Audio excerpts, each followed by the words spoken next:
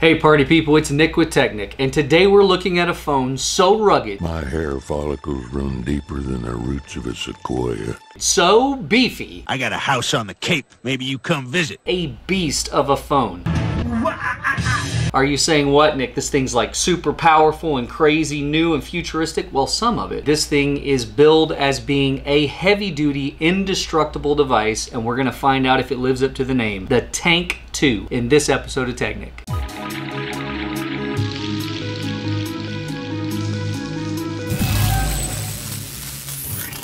It is already opened, but that's okay because we packaged it up like pretty much like an unboxing.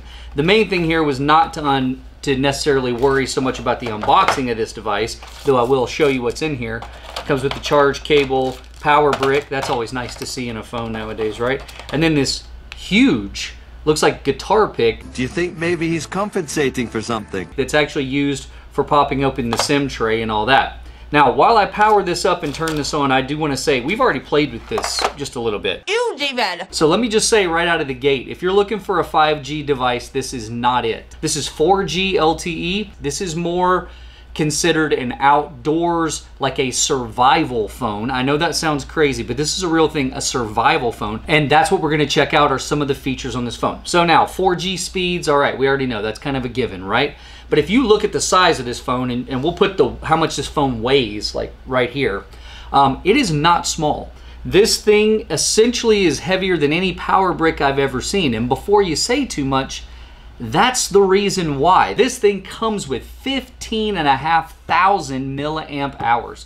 That's crazy. We're talking 5 times or more of what most phones out there have. This battery is meant to make this device run for days and days without a charge. If it's in standby mode, you can probably run this thing for a week before it needs a charge. So as far as being a survival phone, if you were to take this thing into the great outdoors and have it as an emergency device with some power built in here and some of the other features we're gonna show, it's definitely going to go the distance. It also has some very modern stuff on here. So like right now it's assessing, it's doing fingerprint logging. You can unlock this with your face as well. We're gonna skip those for now. I will tell you I used the fingerprint unlock. It's not the fastest that's out there, but there was nothing that inhibited the use.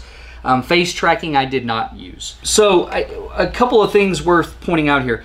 So this phone has 12 gigs of RAM, all right?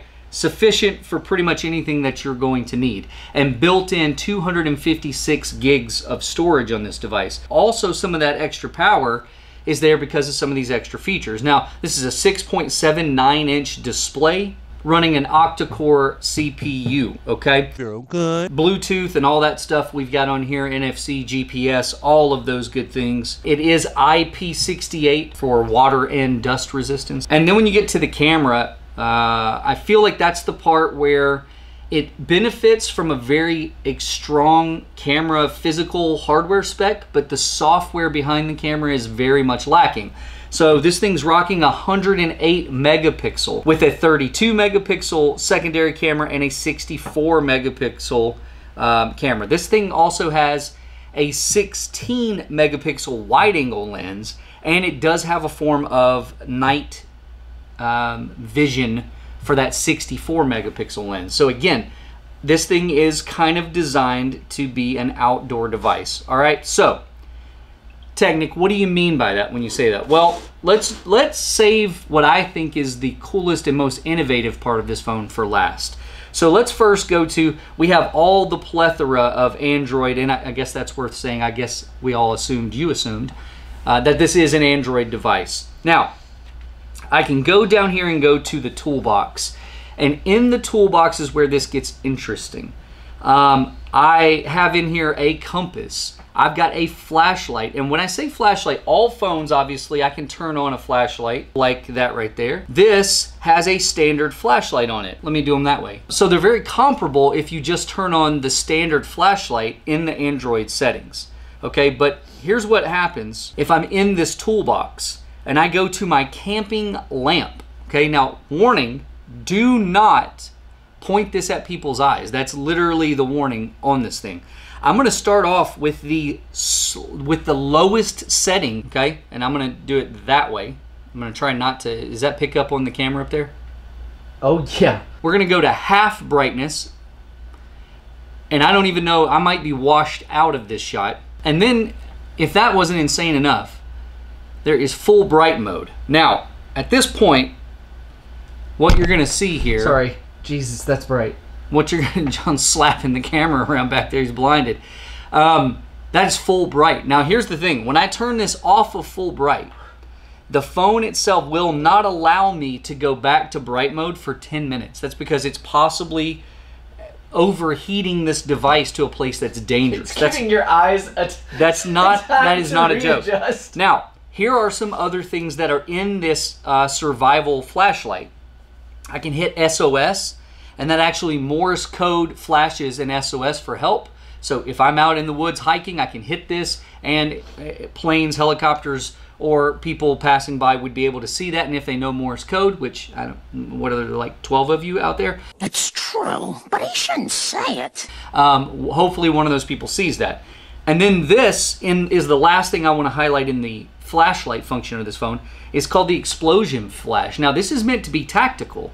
So what this is intruder, or I'm out and there's an animal attack. This is meant to ward that off and give you some cover behind this. I'm not going to point this directly at the camera. So, you know, you can just envision John Wick behind this with a Nerf blaster, really just having a good time. Puppies.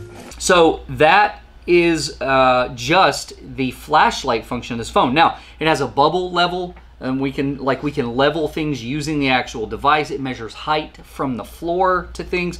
You can hang pictures. Obviously, it has an alarm. It counts steps with a pedometer. Has a plumb bob, a protractor. It measures barometric pressure.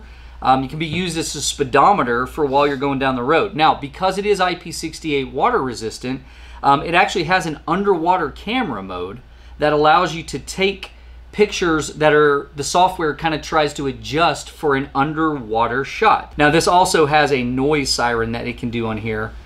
And it'll measure decibels while you are doing what you're doing. Wait, so this we one, can see how loud you really are? Yeah, it's all built into the tank too, my friend. Now, the other couple of things I want to mention here, as far as browsing and snappiness of the phone, I felt like it was responsive. I used this for about 2 weeks. As a daily driver, the weight of this phone, I started being one-sided. I was getting these, as you can tell, these ripped bicep over here, and then the non-cell phone hand was looking like Mr. Burns. Josh! But this one is the one on here, John, that I'm kind of just dumbfounded by. This is called a warning simulator. Now, what this is meant to be is if you're pulled over on the side of the road, say with a flat tire, that you can turn this on and it'll keep people from just driving into the rear end of your vehicle.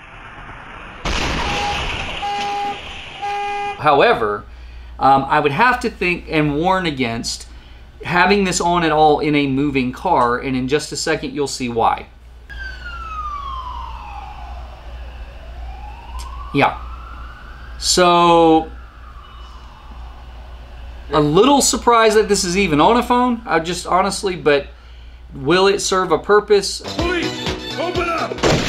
I don't know, maybe, but again, do not have that on while you're driving down the road. So those are kind of the built-ins on this that are really the most impressive. Otherwise, what we're looking at is a extremely large battery on an Android phone running Android 13 that's just going to go for days. I mean, the functionality of the phone is fine. I didn't think there was anything else except this. And this is the thing that you're just going to have to take my word on. I'm going to try to show you. It's probably not going to film very well in this space. But this big button right here, when I hit this, it actually turns this front module of the phone on and becomes a projector. Yes, a projector. So this phone, I can then broadcast whatever is on my phone. I can actually display out into any space, and let's see if it'll show up on here.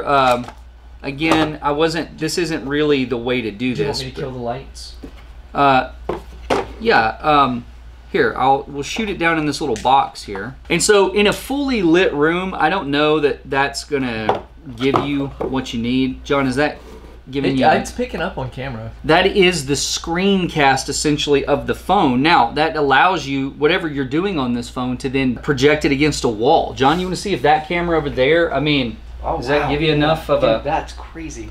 I mean, and this is still, even without the studio lights, the ambient light... Why are you saying it like that? The ambient light. I'm not going to get sucked into this. The ambient light in this room is actually very bright. I mean, I'm what, 6 foot away from the wall? Like 5. It's definitely legible. It's visible. It has some autofocus feature. I mean, I guess it stays kind of relatively focused. Yeah, that's weird. You can too. see it like auto-focusing. Yeah, so you have the option to actually have a projector for whatever you brought out with you camping, video games or playing videos right off that. If you save movies onto this, that's kind of a cool thing. And it does more than that, guys. I mean, this is meant to be kind of a quick glance at this. This is kind of what I enjoyed about the phone after 2 weeks of use, okay? I found it a little taxing for the amount of weight that the phone was, but it was an amazing thing to have a phone that I was not constantly reaching for a charger. And to be fair, if this was 5G, I probably would have kept using this a little while longer. So that weight overall did not deter me. Guys, we'll try to throw in any other little information we might have on this phone in case you're interested in looking at one. This one, roughly at the time when this was sent to us, was around $600 on Amazon. This is the Tank 2. This is model 8849. If you're looking for this thing. And guys, if you've seen this or you have any questions about it, reach out to us and let us know what you think or what you want to know. So guys, that has been the Tank 2. I'm Nick with tech-Nic. Thanks for stopping by. I'll see you next time.